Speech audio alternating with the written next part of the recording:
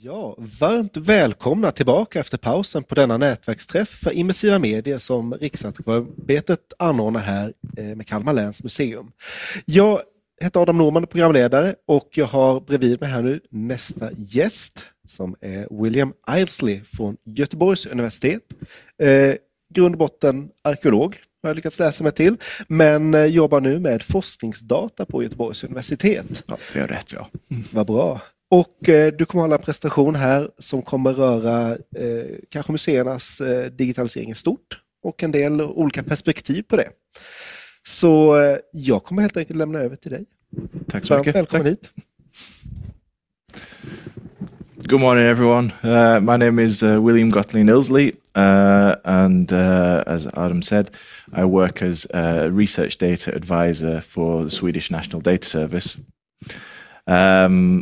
I just wanted to say before we start, although I'll take the presentation in English, you're more than welcome to ask questions in Swedish.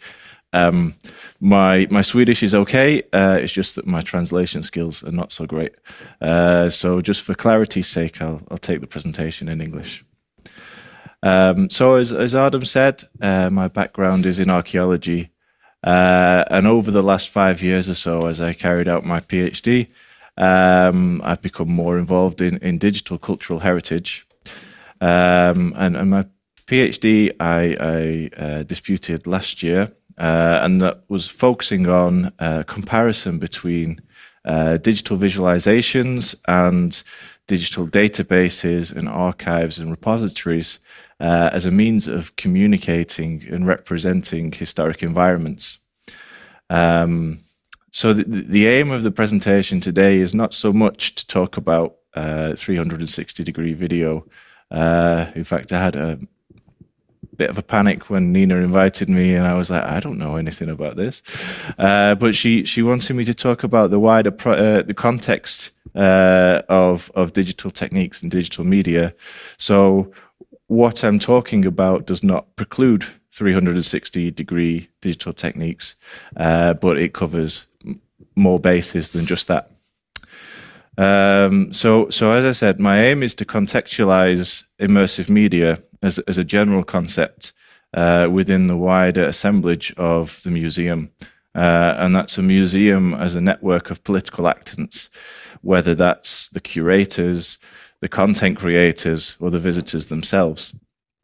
And that also includes the research and the material fabric of the historic environment itself. And I guess the best way to summarize this would be that this is something of a literature review, in the sense that it's a compilation of the results of different academic articles, books, theses that focus on the list of concepts that I have posted up here. And that's whether it's just focusing on a couple of them or a few of them at the same time. And my aim was to give something of a holistic overview of what I would consider to be a requirement of an effective immersive media experience of any given historic environment. And I think that as a starting point, I would like to stress that all of these things on this list are choices on the creator and the museum's behalf. And whether that's as a consultant externally or as someone within the museum. And as a choice, I would also like to stress that these are political choices. And by that, I don't mean political in the parliamentary or governmental vein. I mean political in the representative vein. And that is the idea that politics is to present and represent on behalf of a body politic, whether that's a distinct body politic or an indistinct one. So whether it's an aesthetic choice or a historical choice or a technological choice or so on, nothing is simply binary or black and white. These are political choices as well. And as such, they needed to be treated with great care.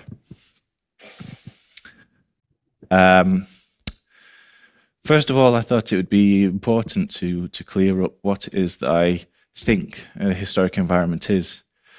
So many organizations have their own definitions of what a historic environment is. This one here is, it's given by the National Planning Policy Framework in the UK. And as such, it's the one that the UK has for its planning and development guidelines, but it's also the one that Historic England use when they talk about historic environments. By comparison, Riksantikvarieämbetet have a definition which is the working definition in Sweden. And by comparison, I would say that it's a little bit better than the UK definition because it, for those of you that aren't familiar, it encapsulates all of this that's in the English version, but also includes recognition of intangible heritage, such as place names and folklore. There are other definitions that go further still. I think Historic Environment Scotland's is particularly good, which is inclusive of things like music and literature and so on, and things that can be connected to the landscape as a form of heritage. But the idea for this slide is not so much to draw attention to the definition, but the purpose of the definition. So when these definitions are used in this context, for example, the National Planning Policy Framework, the idea is that it's to characterize the natural and cultural aspects of the landscape as a means of managing knowledge. Its purpose is mitigating against the impacts of planning and development. It's not how we, as inhabitants of anthropogenic space, experience and realize the historic environment. And what I wanted to do was to compare the terms historic environment to the concept of heritage. And I'm not sure if Swedes have the same phrase here, or something similar. But in Britain, we have the saying, teaching grandma to suck eggs, which means to give someone advice about something that they're already very, very familiar with. So I'm certain everyone here is fairly up to date on what heritage is and the difference between the historic environment and heritage. But I thought it was important because how it's used in planning and development sectors doesn't necessarily make those differences. So in the UK in particular, the terms historic environment and heritage are often used interchangeably. And they are related, of course, and that's what I'm going to point out on the next slide, but they aren't synonymous at all. So heritage is about values, it's about relationships, and that's relationships between people and other people, people and institutions, people and governments, people and objects and practices and so on.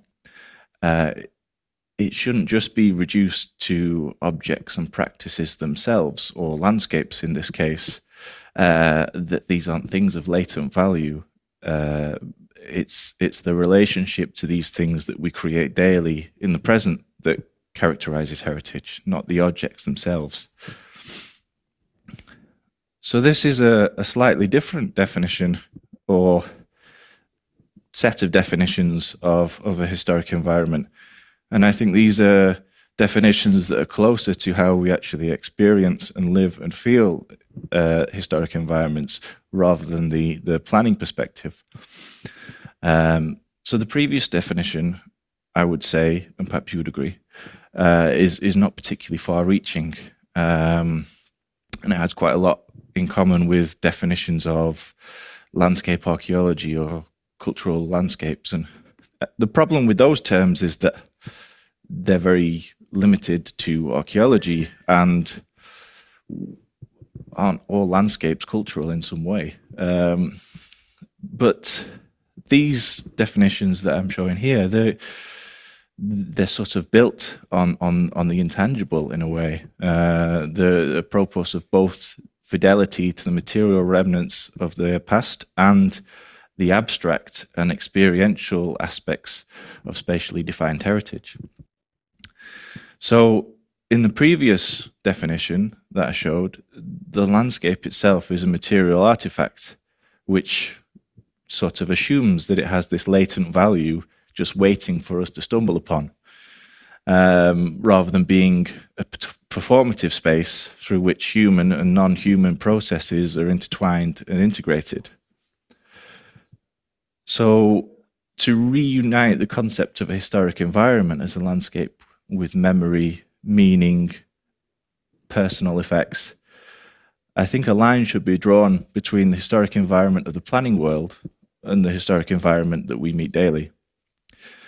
And this is the historic environment, this latter one, that we are trying to capture and visualize when we take into account digital media techniques. So whether that's augmented reality, virtual reality, 360-degree video, but it's also the most difficult, because this is a shared space by definition. We all exist within it. But equally, there are as many points of convergence as there are of divergence, and that's contingent upon the individual themselves. And of course, as an individual, you then have your own understanding and appreciation of heritage and what values you attach to that.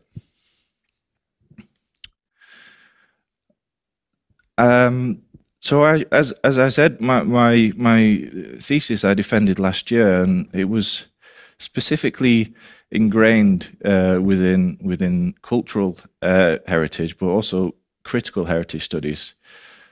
And I think one thing that's important to say about critical heritage studies is that, first of all, it's critical in the same way that critical thinking is critical. It's not just pointing out what's bad.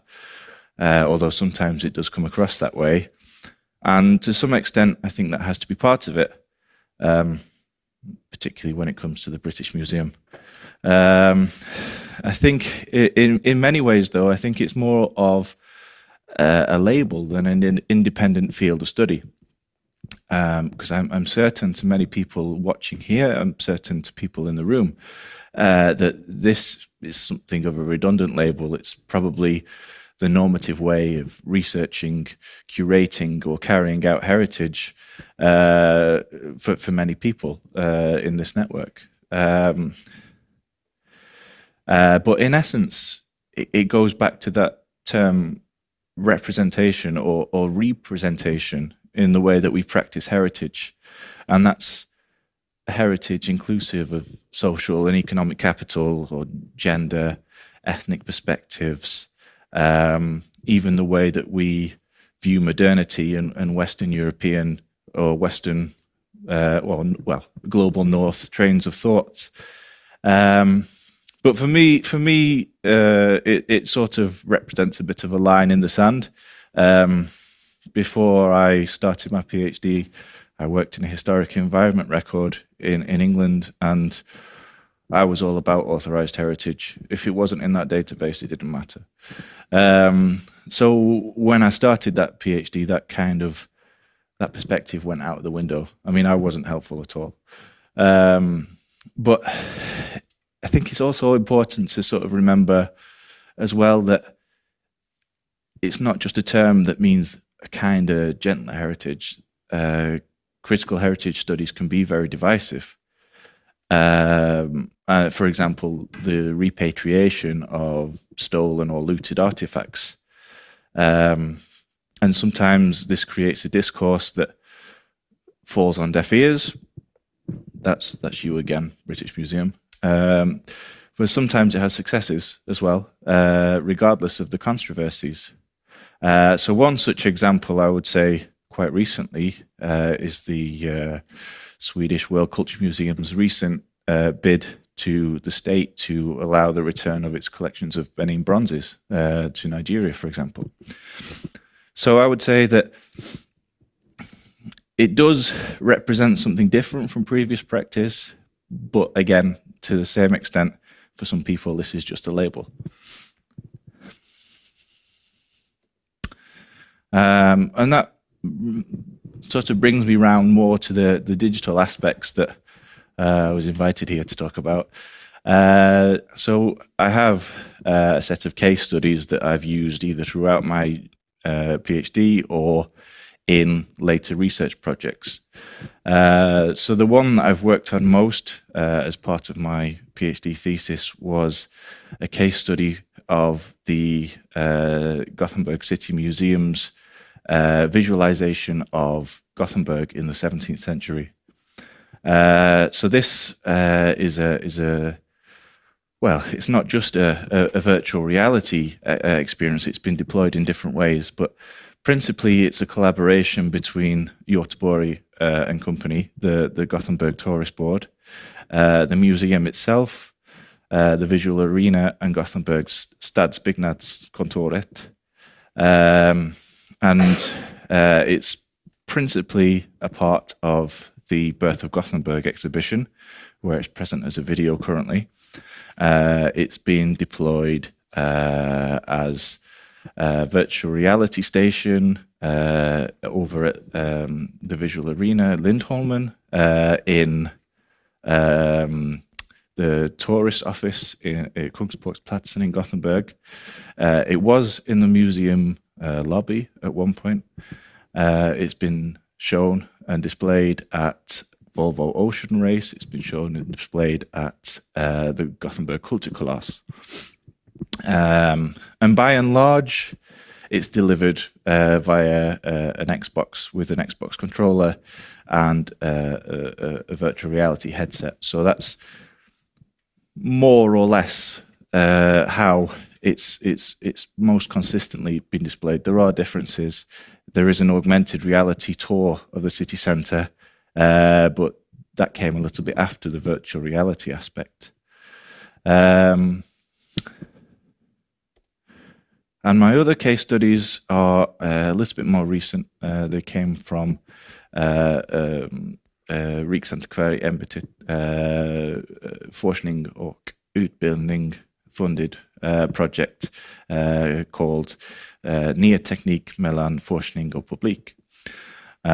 So these focused on the visualization of Hemse stavkyrka that's on display in the Swedish History Museum in the Vikingarnas Värld exhibit. And the Dimensions in Testimony AI experience, which principally will be in the Holocaust Museum, although in this case this was a kind of evaluative version that we had in the History Museum for the sole purpose of exploring and researching the technology itself. So as you can see on the slide, we undertook a series of observations and group interviews and one-to-one interviews in order to evaluate these two very different digital experiences. And the principal issues the project aimed to address was kind of the uncritical and mimetically driven usage of immersive and interactive technology, as well as the need for cultural heritage actors, both as creators of digital content and as museum workers to work more systematically with source criticism and the evidence that goes into these experiences. And that's alongside the different mediations based on the experiences themselves, but also involving empathy and presence. So affect and the sensory aspects of history were a large part of this project. And we started from the principle that the gap between research and audience is unreasonably large. And research in a general sense has not really benefited from the advances that we've made in technology and research communication. So these are the main concepts that I feel from the wealth of literature that we have on digital and immersive media that really contribute to a holistic experience. And this is the kind of network and assemblage of things that really need to be present to contribute to a meaningful and authentic, well, I suppose that's cheating to say authentic because it's one of those, but an authentic experience of a historic environment. So Stuart Dunn uses the analogy of Plato's cave to argue that it's digital spatial media that conditions the identities of nations, regions, communities, and the individuals in space that have never seen, or that we have never seen, and we can never see. And it's digital media as we conceive of it today that conditions this. But if this is to be the case, then I'm a firm belief that these concepts must be present in some way. So to go through them, I guess, kind of one by one. Trustworthiness and authenticity are not the same thing. Trust can be created without any source critique or research really at all. And in fact, some of the responses to our interviews in the Nya Teknik mellan forskning och publik were really eye-opening when it came to that. There was quite a few people around the interviews with around interviews about HEMSA and dimensions in testimony that suggested that those experiences were believable simply for being part of the museum. And I think that's a problem. And I think it's also a position that the museum finds itself in that demands great responsibility. And that's especially the case when museums are very often part of the historic fabric of the city itself. So yesterday we heard from the digital contributions to VROC, which I think has a little bit of an advantage in a way from being a completely new museum. Now, that's not to say that it didn't take a lot of work and research to go into that, but it allowed them to build digitality into the core of what they do. Whereas other museums have to adapt that later on, and that depends on space, financing, research, and so on. But there are museums where, in some cases, as part of the historic fabric of the city, so Gothenburg City Museum, for example, which is in the old headquarters of the East India Company, that arguably represents part of an oppressive heritage that the museum has to kind of balance in a way in how it represents and presents its exhibitions. And they do a lot of good work to kind of make that balance. But in some ways, it still leverages a trustworthiness and believability simply from being so established within the city. Whereas authenticity, on the other hand, I would say from my own research, relates to something that Bruno Latour would call aura. And to some extent, that can be recreated, I would say. And that could be recreated through the technological quality of the mediation. This isn't necessarily tied to digitality. It applies to physical reconstructions as well. And Latour himself uses the example of a Veronese painting, Nozze di Carne, and the original is placed in the Louvre, but there is a facsimile that's been mediated digitally and 3D printed to recreate the brushstrokes and the different layers of paint. And the materials used in the original that resides in a Palladio on San Giorgio in Venice. And it's the placement and the impact of the facsimile that's felt as if it's the original rather than the original itself in the Louvre, even though it's never been touched by Veronese's hands. And thus, it's important to remember that authenticity then has a trajectory of where and how it is felt, which can, I would argue, be created digitally. But it depends on this assemblage of actors,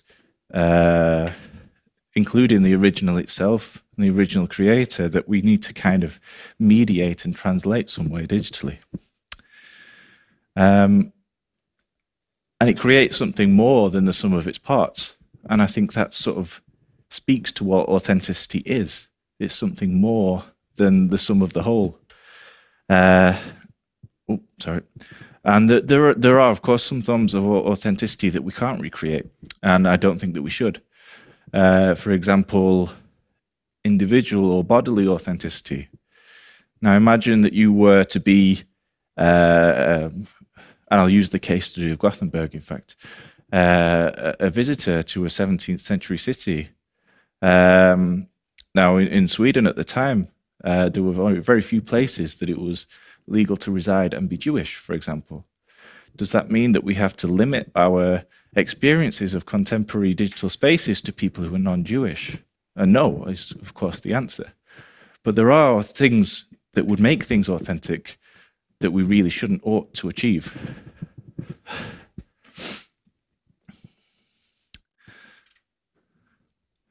Empathy and presence, again, is very closely linked to immersivity. And immersivity and effect depends upon the technological mediation of perceived realism, whether it's in the same way that authenticity does or not.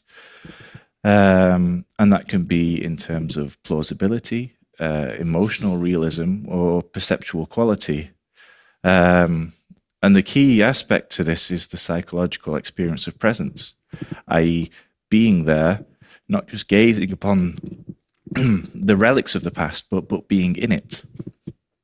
And I would say that in many ways, perceiving presence seamlessly through immersive media is not currently achievable.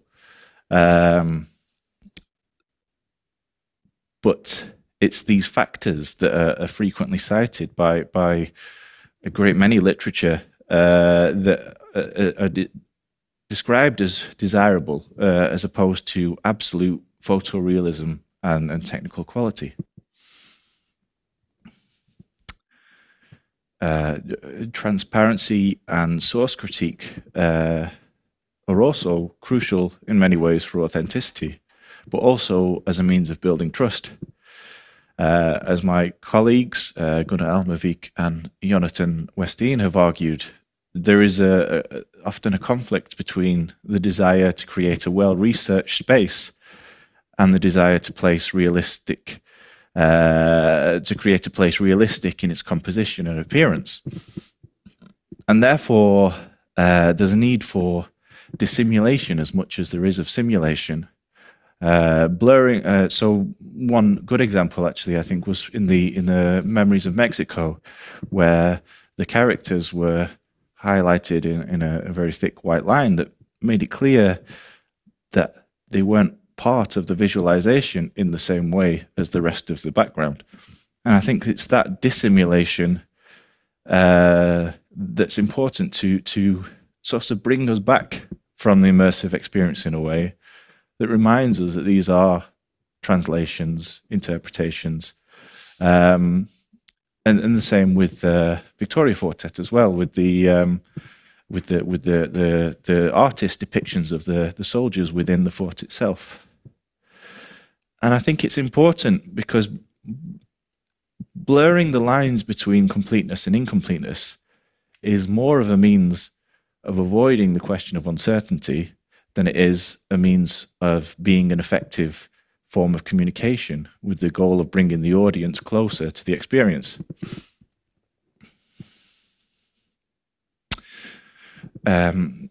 Knowledge transfer, pedagogy, and agency are the things that determine what we actually gain from an experience. And this isn't limited to digitality either. For example, there's an Australian Chinese artist, Xuan Tan, who has numerous award-winning graphic novels where there are no words at all. So, for example, The Arrival documents the experience of migration, which is an experience that quite a few citizens in Sweden can relate to. And in relation to digitality, simply giving everyone the possibility to roam and explore, it doesn't really mean anything without giving them the context and the ability to read without the words. As an ecosystem and as an assemblage, it's dependent on the agency of both the human visitors and creators and the non-human elements that are within the visualization. And that represents not only the object, but the deployment and the technology itself. So over-imbuing agency to photorealistic models, instead of placing the interpretive emphasis on the viewer, I would say should be discouraged. The aim is not to create a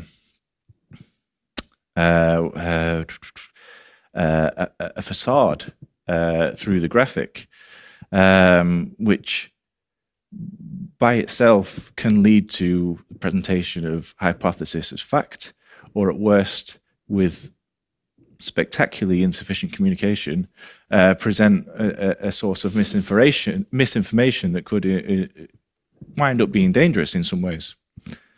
And this kind of links into the purpose and audience of digital visualizations in whatever form they take.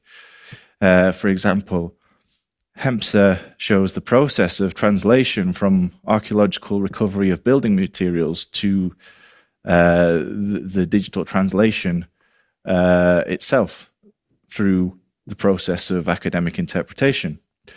Dimensions in Testimony, it communicates the lived experience of a Holocaust and concentration camp as a means of giving agency to the survivors and creating a long-lasting digital document as a reminder of humanity's worst. But if we compare that to the Gothenburg case study,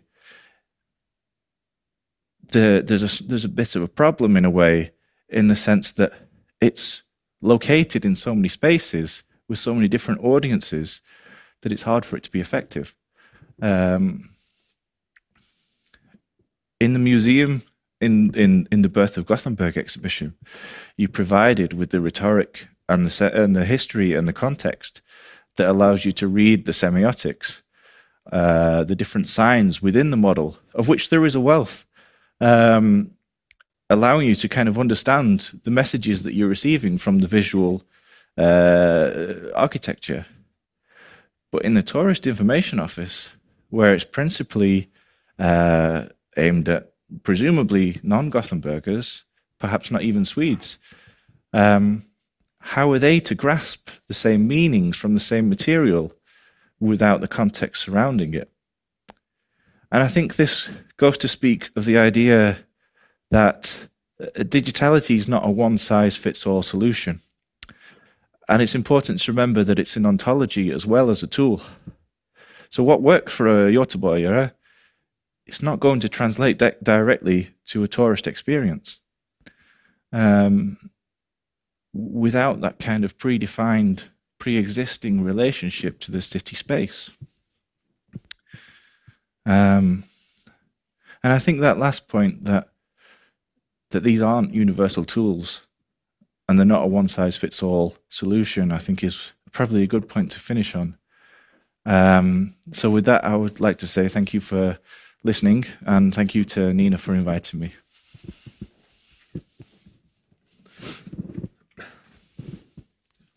Tack så jättemycket, William. Jag är så glad att vi lyckades övertala dig att delta. Fina perspektiv och det ger många frågor. Vi har en fråga från chatten som är lite inne på det jag själv kom att tänka på. Historisk miljö och tid känns och levs av levande individer. Det är en väldigt spännande tanke och det är en grund, tror jag, för mycket det vi gör. Men hur vill du koppla det till frågor om upplevelse av identitet hos individer som meningsskapande? I mean, I think it depends on